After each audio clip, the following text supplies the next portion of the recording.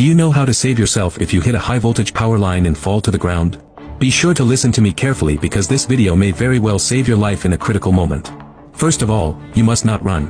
When a high-voltage line hits the ground, its landing point will be the center of the circle, and the potential will spread out in a circle, usually with a maximum radius of 20 meters. Moreover, the electric potential on each ring is also different. The closer to the center of the ring, the higher the electric potential is.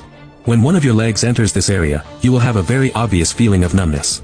After the other foot of your body touches the ground, there will be a difference in distance from the foot in front of you. When current enters the body from the higher concentric circles and exits from the lower concentric circles, a cross-part voltage is generated. In other words, the further you cross, the higher the potential difference generated, which means the greater your risk.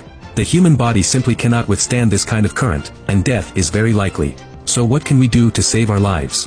First, we must stay calm, do not move forward or run away. We only need to stand on the ground with one leg and jump out from the other direction to get rescue.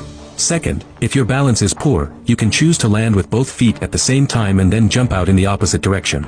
Third, if you are still unsure, you can use the method of rubbing your feet together alternately and slowly move in the opposite direction.